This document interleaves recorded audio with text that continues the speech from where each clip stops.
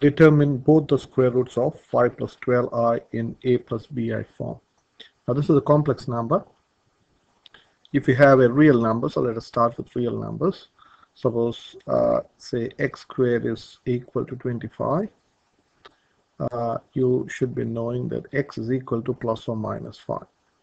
Okay, so in real numbers you have two roots, or when you square root both sides you get two roots. Okay, same in complex number. If this is a complex number, the square root should have two answers.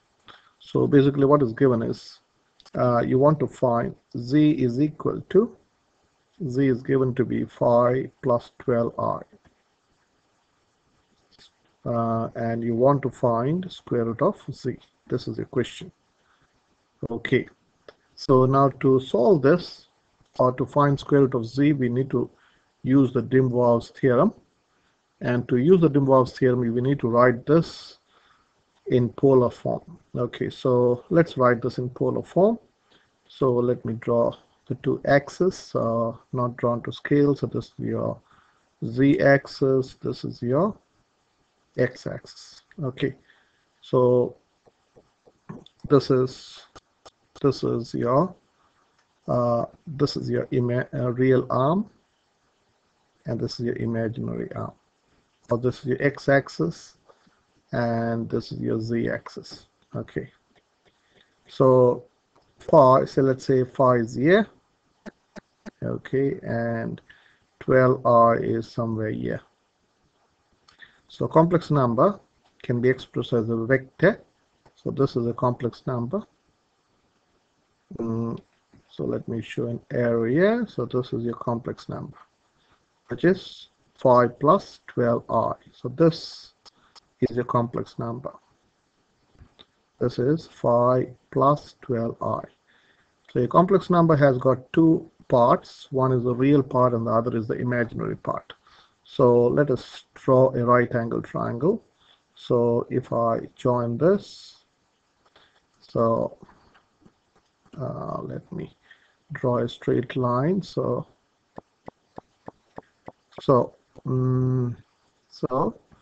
let us take this. This is the real arm. Sorry, this is okay. Hopefully you understand this. So yeah, this is the real arm and this is the imaginary arm, or this is the real part and this is the imaginary part. So I can say this is 5 and this is 12. Okay, so we want to find, in polar form, we need to find the modulus of r, that means this distance, which is called absolute value, and we want also we also need to find theta. So r is, you can use Pythagoras, is square root of 5 squared plus 12 squared, which is 25 plus 144, which is 169, so which is 13. Okay, 25 plus 12, so which is 13, or you can say modulus of r is 13. Now theta you can find by using tan. So tan theta is opposite over adjacent, which is 12 over 5. So your theta is tan inverse of 12 divided by 5. So that is tan inverse. This is equal to tan inverse of, I don't like my pen working like this, minus 1, tan inverse of 12 divided by 5. So I need a calculator to figure the exact value. So this is my calculator. Menu, run.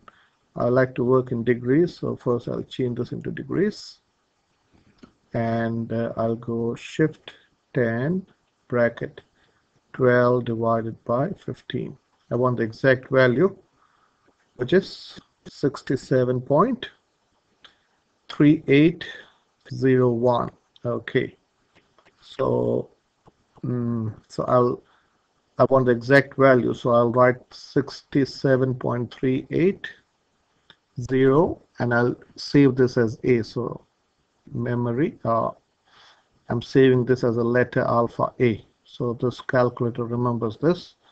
number as a. Okay, so I'm going to name this theta as a. So I can say theta is equal to 67 point something, which is I've saved that as a. Okay, so this z, I can write z now as is equal to 13 cis a, okay, where theta is a. I want to find square root, so I have to take, so square root of z is same as z to the power half. So if I'm raising this side by half, I'd also raise this side by half. So this is 13 cis a raised to half. So I have raised both sides by halves. Now you have to use the Dimwav's theorem, which says if it's r cis theta to the power n, then you can write r to the power n cis n theta. Okay, so using that theorem, I can say z to the power half is equal to 13 raised to half times cis a by a over 2. Okay, so your z1 is square root of 13 cis a by 2, just like that. I've written the exact value because I want to check my answer. Now for complex roots, there's a geometry of complex roots. If there are two roots, the angle between the roots would be 180. Okay, so here, if this means your first root or square root of this number, one root if it is the distance, the radial distance is square root of 13, and it's an angle of a by 2. So your second root should have the same radial distance, that is square root of 13. I'll explain this in a diagrammatic way. Cis a by 2 plus 180, because you're dividing 360 by 2. So if you want to express this in a diagram, so let me show this. Suppose this is only a sketch. So square root of 13 is about square root of 16 is 4. So square root of 13 and square root of 9 is 3. So it is, the radial distance is 3. And this is, we know, is a was 67. So this is about 33. So one root z1 has a distance of about 3. So I'll show it like this. This is about 3 here. Suppose this is a distance of 3. So I'll say this is 1, 2, 3. The distance is 3, and this has an angle of 33 degrees roughly. Okay, so the other angle would be 33 plus 180, which is 213. So which would be just opposite to this. So it will be this angle. Okay, the same distance. So this is in a diagrammatic way. So this is, let me slightly make this bigger. Okay, so this other root is, so this is your origin. So you go 1, 2, 3, and this angle is 213 degrees. Now why did I write like this? Okay, so to check my answer, if I square this implies z1 squared should give me 5 plus 12i, and this also implies z2 squared should give me 5 plus 12i. So if this is a square root, squaring that number should give me the original number. So let us get the calculator. So let us first, okay, we had to change this into a plus bi form. So let us change this into a plus bi form first. So z1 is square root of 13.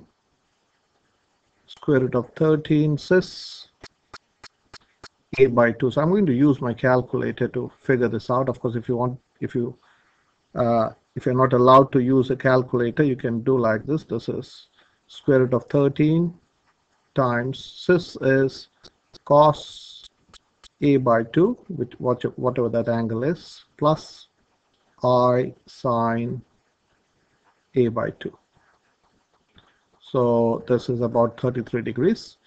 Okay, so let us use my calculator to figure this out. So if you go to run menu, and if you go to option, if you go to complex number, no, if you have to go to F6 angle, I want to change this into rectangular form. Okay, so rectangular form, the radial distance r is square root of 13. So shift square root of 13 comma a by 2. So also alpha a by 2 will give me this number.